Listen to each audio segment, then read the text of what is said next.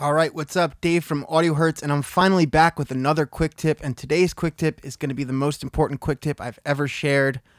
Today, I'm going to show you how to customize your file, your folder, and your hard drive icons on your Mac computer. So you can see on the right side of my screen here, I have some of my important hard drives and folders with custom icons. I have a hard drive here called George Harrison, where I chose to put the movie cover for the 1997 classic starring Brendan Fraser, George of the Jungle.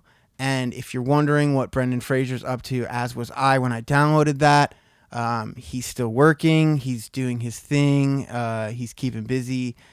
He doesn't look great, but other than that, things seem to be going well. So let's get into it. I'll show you how to make your own, put your own custom icons on your folders and your hard drives. The website I have up here is called Icon Archive. They have a million different types of icons. Here they have a bunch of different sets with some themes. You could see this is like some blue tech theme.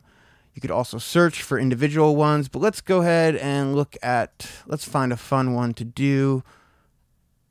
All right, so Halloween avatar. It's almost Halloween, right? In like 5 months or something like that. So let's do this little devil guy. So the Mac uses the ICNS, or the icons file type. So we're just going to choose that file type. And if you want, you can download a PNG. They do have websites that have PNG to ICNS file format converters. So you can always make your own if you wanted to.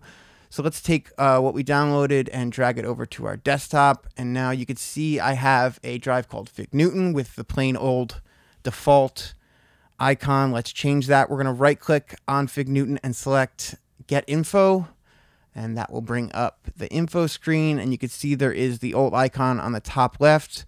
We're going to go ahead and drag our little devil guy to the top left, and now our Fig Newton is a little devil guy. And yeah, you go have some fun with that. You see they got a million different things in here.